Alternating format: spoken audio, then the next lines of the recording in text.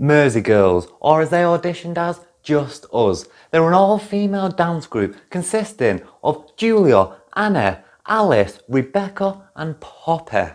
They auditioned back in 2017 where Julia, the lead dancer, revealed that she had scoliosis, which is a curvature of the spine. A very heartfelt and touching story. She had mentioned she needed surgery, and after the surgery she won't be able to dance, so this will be her last time to do it. Touched the nation's heart. Here's what they look like, and here is a little clip of what the audition looked like. Pretty cool, eh? They auditioned a fight song by Rachel Platten. Also, it was Alicia Dixon that gave them their golden buzzer, their little ticket to the semi-finals. But where are they now? What happened afterwards? You know, this was 2017. What's that? Five years ago? They were all pretty young at the time.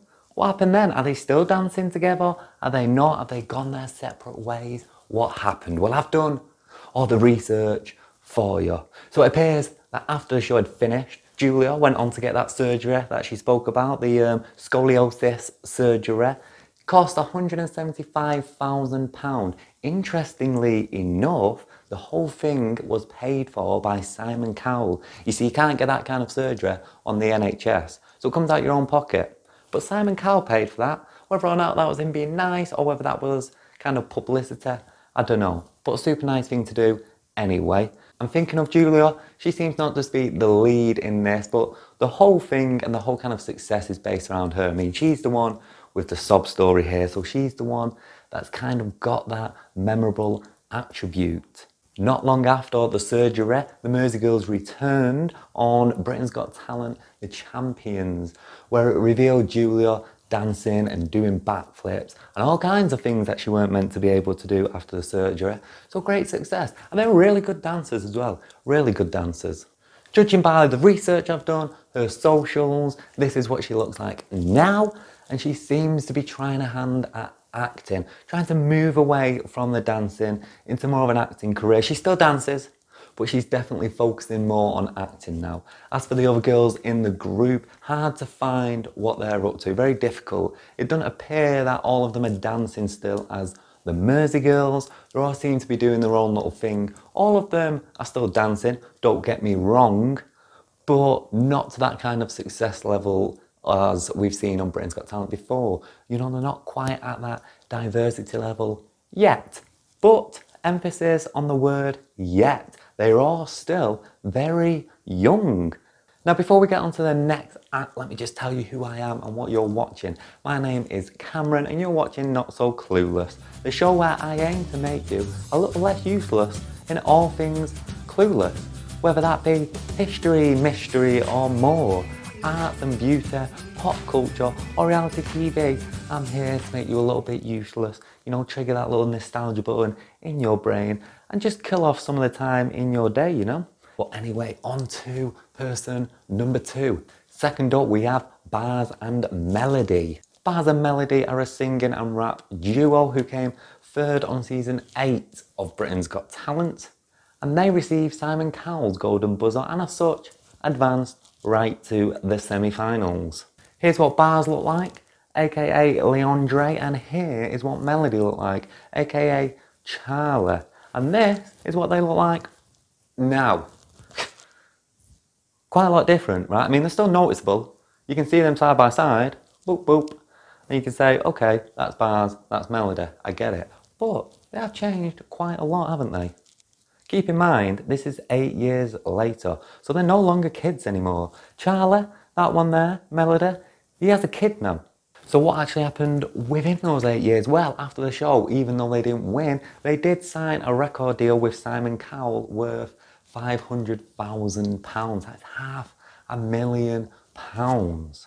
Baz and Melody's first album, which was called Hopeful, got a respectable number 5 in the official charts.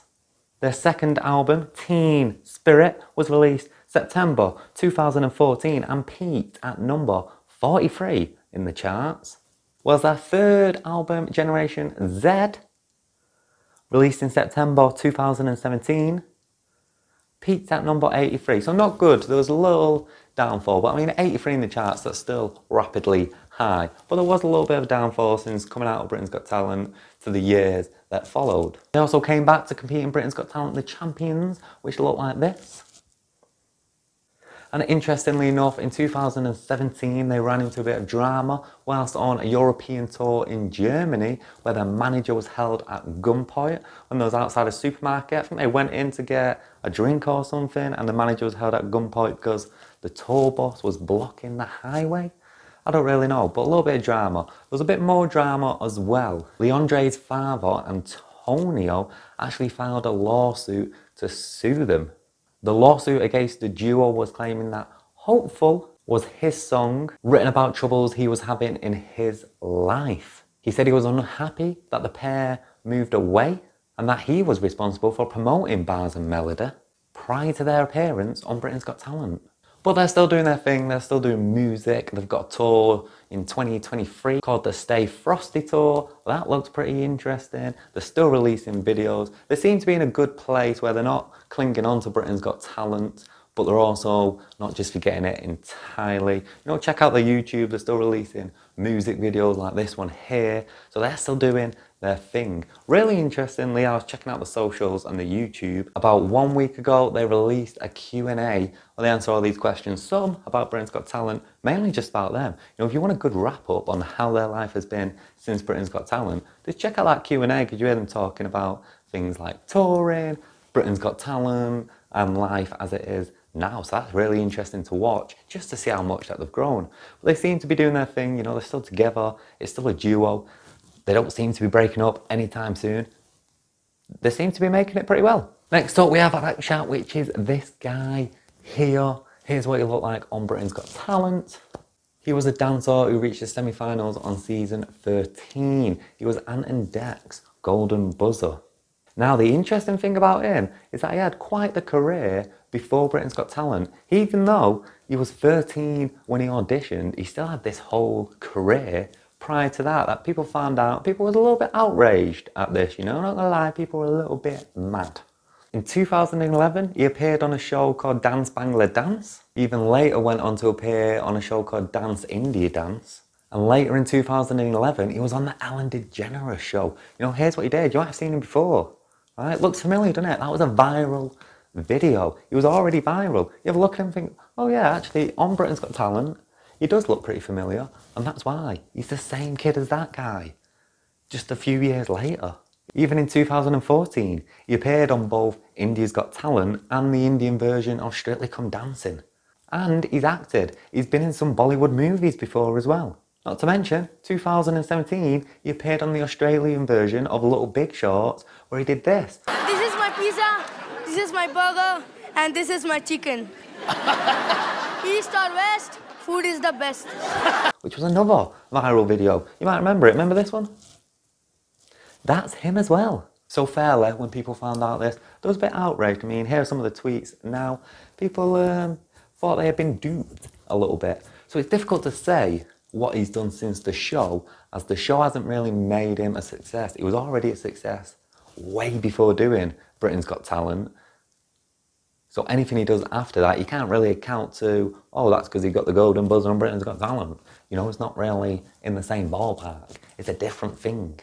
Anyway, since then, I can't really find out much about what he's doing recently. He doesn't seem to be doing that much. However, just after Britain's Got Talent, we had this little kind of pandemic thing.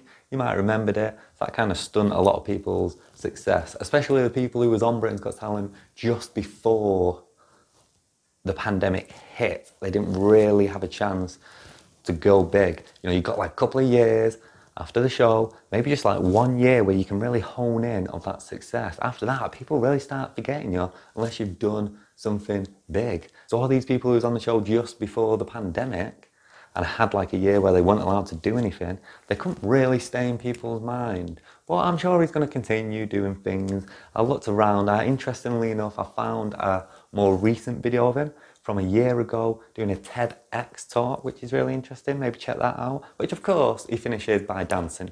Next up we got Donches Dacres. He was a singer who reached the final of Series 12 of Britain's Got Talent, which was in 2018 when he was 60 years old.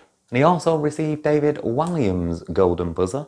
After that, in 2018, Don Chess released his single, Wiggle Wine, which was hoping to contend with #1 in the charts. And I remember a lot of articles coming out, and the research I've done, a lot of articles coming out when it was saying Wiggle Wine might get #1 this year, it might get #1. Unfortunately, it failed to even place in the top 100. So not a great success, kind of downheartening on that, but he kept at it. He did keep at it.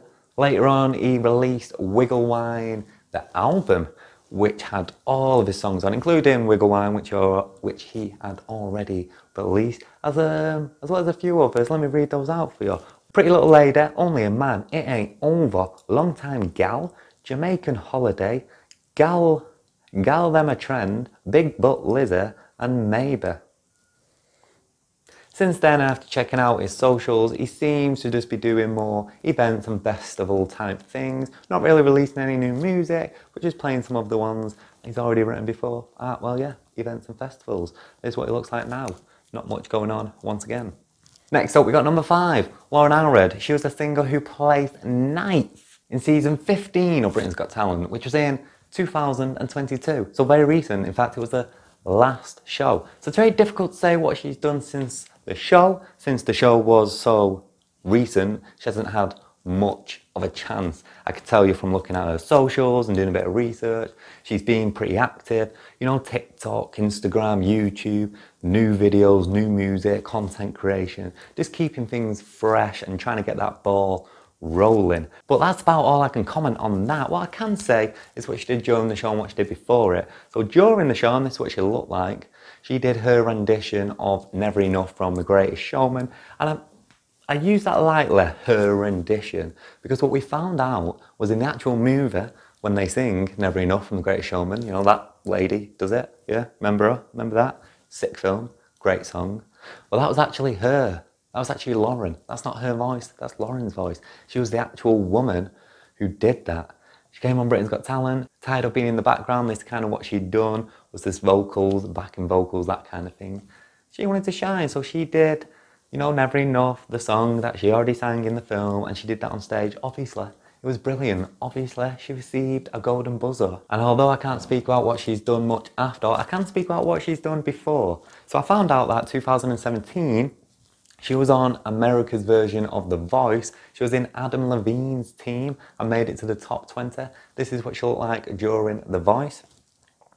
I also found out she's got an IMDb page, and when I was looking on it, I seen that she's credited 2021 Dear Evan Hansen as in the music department. So I'm not sure what she's done on that film, but she has in some way been a part of that film, which was another really good musical. Sure, very interesting. Next up, we got #6, which is Mark Spellman. He reached the semi-finals of season 12 of Britain's Got Talent, which was 2018, and he was ANT DECS Golden Buzzer. Here's what he looked like. He was a magician. Also, I'm not sure if that's his real surname, Mark Spellman, but if it is, it's very ironic, innit? Because he's a magician, and his surname is Spellman. Spellman. Very interesting. Anyway, he's got a very interesting story as well as an interesting name, because after the show, in 2019, he returned to Britain's Got Talent, concealing his identity. He came back as Magician X. You may remember X, it was really good. He was a magician who covered his face. Nobody knew who he was. People were saying, oh, is it Ant? Is it Dec? Maybe it's Stephen Mulhern. Who could this magician be? And we found out in the finals when he revealed his face, he pulled his mask off, that it was Mark Spellman from the year before, and he had been planning this Magician X thing for a very long time. Since then, people have kind of thought, well, maybe he'll return again for a third version. In the last season of Britain's Got Talent, we've seen the Witches, which look like this. A lot of people thought that could have been Mark Spellman, or at least one of them could have been Mark Spellman, but I think they ended up getting that squished. I think it was proven they'd kind of want him. Either way, he said it want him, and there was no reveal, but we'll never know. What I do know is he's been leaning more into the Magician X thing and been doing a lot of shows under that character.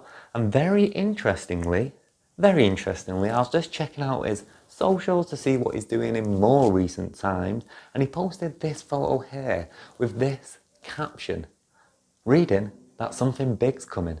something big's coming to TV. Very interesting. And this was only a couple of days ago. So we are yet to see the end of Mark Spellman and Magician X. Then we get to number 7, we have Callum Scott. Now Callum Scott has got to be one of the most successful acts on Britain's Got Talent. In fact, probably not one of the most, he probably is the most. You know, he's up there with some of the biggest names to come out of the show. He auditioned in 2015 with a slowed down version of Dancing on My Own by Robin. So let me just read to you some of these achievements since the show. Okay, right, we have 2016, the year after the show, he released a cover of Robin's Dancing on My Own, which he did in the show. It peaked number 2 and spent 30 weeks in the official top 40, marking his first ever top single, or top 5 single, should I say. His second single, Rhythm Inside, peaked at 90, not as good, but still in the top 100. He released another single, You Are The Reason, which peaked at number 43 and spent 14 weeks in the top 100. He also did a version out with Leona Lewis. 2018, he released his debut album called Only Human, which peaked number 4 and spent 8 weeks in the official album chart, top 100. In winter 2020, he returned to Britain's Got Talent as part of the Christmas Spectacular and performed his song, You Are the Reason, live alongside a performance from Mersey Girls. Remember Mersey Girls? They're who we covered first. He performed with them. Then in late July 2021, he featured on Lost Frequency's new single entitled Where Are You Now? In mid-October of the same year, he entered the official chart top 191 before peaking at number 3. Basically, he has done a lot. I mean, a lot. And a lot of it has been very successful. His YouTube channel's got like 6.2 million subscribers. His song, You Are The Reason, has over 900 million views on it. Number 8, we have Honey and Sammy. Now this is a very interesting one because there was a mother and daughter act. They made the semi-finals during season 14 of Britain's Got Talent, which was in 2020. And their ages was 14, that's Honey, and 43, that is Sammy. Here's a little clip of what they look like then and their audition. It was a very good audition. But the reason it's so interesting is singing with your mum when you're 14. You know, it ain't that bad. It's pretty cool. But you're at that age where you're kind of getting older and you don't want to be doing this mother and daughter thing anymore. You know? It starts becoming, you're at that age where, especially if you're in the music industry, you kind of want to go off on your own and do your own thing, which is why it's so interesting to look in and kind of figure out, okay, well, where are they now? Are they still performing as a couple? And they're not. I think she has gone off on her own. Recently, she's released a new song, Runaway. Here's a little clip of what that looks like, a little video of what it looks like. And there doesn't seem to be any bad blood there between her going off on her own. You know, her mum probably promotes this stuff more than she does. Her mum doesn't seem to sing anymore. She's just doing her own little thing, supporting her daughter's journey, which is really nice, actually. Her mum could easily cling on and say, no, you ain't going nowhere, let's continue this. But it's good that she's letting her go out and kind of try her own thing. That's really good. The single Runaway didn't really get that many. It doesn't really seem to be that much of a success on YouTube. It's got like just over 3,000 views, which isn't an awful lot, which is a shame as well, because if you listen to it, it's a really good song. You know, I urge you to go listen to it. It's a nice song. It deserves more attention than that. But she still seems to be doing her thing. She's posting a lot on TikTok, so it seems, doing a lot of music things on there and just a lot of TikTok-y stuff, which is doing good. She's got over 100,000 followers, so I suppose that's successful. Not massive in music yet. However, I've got a good feeling about this. Keep in mind, she's only 17, so she's got a long journey ahead of her and a long time to get some successful music out there. I really think we have not seen the last of Honey just yet. I really think she could be a big success, so watch this space. Now, number 9, we have Reformed. They're a female singing group who received Alicia Dixon's Golden Buzzer and reached the semi-finals on season 8 of Britain's Got Talent, which was 2014. The group consisted of Renetta, who was aged 18, Ebony, who was aged 15, and Alexis, who was aged 21. But where are they now? What happened? Well, in 2015, so a year after Britain's Got Talent, Renato and Ebony, they auditioned for the X Factor as a duo under the name Pretty Young Thing, or PTY. No Alexis. There was also, interestingly, nothing posted on the reformed socials. They had a Twitter, they had an Instagram. Nothing was posted on there after 2015. So it appeared the two younger girls kind of went off to do a duo and forgot and just moved away from, well, the older girl, Alexis. However, in 2021, Alexis appeared on the UK's Married at First Sight. And correct me if I'm wrong, but if anyone watched that, she never mentioned anything about BGT. In fact, I watched that whole season, and it's only now when I'm researching this that I found out that that is the same person as that person. I did not even know. She seemed to have just put that behind her and just poof, went on. I watched that whole show. Never once did she mention Britain's Got Talent. Not that I can remember anyway. She's now 28, 29. She works as a model now. She looks like this. And once again, looking through socials, even though she mentions things about Married at First Sight and other stuff she's doing, it never mentions Britain's Got Talent, which is strange, right? So maybe there was some bad blood there. I've read an article that during the time they were in Britain's Got Talent, she was asking people not to vote for her because a year later she got busted trying to smuggle cannabis into a prison, hid into a bra to try and give it to her prison boyfriend at the time. She said it was like a big mistake, but she got busted for that. So I'm not sure if all that made the other girls want to go off and do their own thing because they knew it might be a bit difficult working with her, or whether she just wanted to put the whole thing behind her and just moved on her own. But either way, she's modelling, she's doing her thing. As for the other girls, they don't seem to be doing anything nowadays anyway. They just seem to be living normal lives, staying out of the entertainment industry altogether. And finally we have Paddy and Nico, who was a salsa dancing duo on season 8 of Britain's Got Talent and received Amanda's golden buzzer. As for what happened after the show, they seem to still be dancing and still be dancing as a couple, but kind of just doing the Got Talent circuit. You know, 2015, a year later, they appeared on Germany's Got Talent doing the exact same thing, where they also received a golden buzzer, so pretty much the exact same thing. Then they came back for Britain's Got Talent, the champions. Then they went to America for America's Got Talent, the champions. Then in 2021, they was on Spain's Got Talent, where they reached the semi-finals of that. It also came out that before Britain's Got Talent, they won some Spanish dancing competition show where it's similar to Britain's Got Talent. It's called 2CQ. And they was on that and they won like €10,000, which outraged a lot of people. Simon Cowell had their side and said, oh no, it's Paddy, she wants to come and dance for a UK crowd, for a British crowd instead of a Spanish crowd, or something like that. But they seem to just be making a good living, making good money, going around to all these different Got Talent shows and just doing the same old act, really. But hey, whatever works for them, I guess. And with that, we've come to the end of this What, Who and Where Are They Now from the most unforgettable golden buzzer acts of Britain's Got Talent. Like I said, I've already done the same one for America's Got Talent, so check out that video, please. And please do like, comment, save, all that stuff. It really does help me out quite a lot, and it makes all the effort that goes into this video quite worthwhile.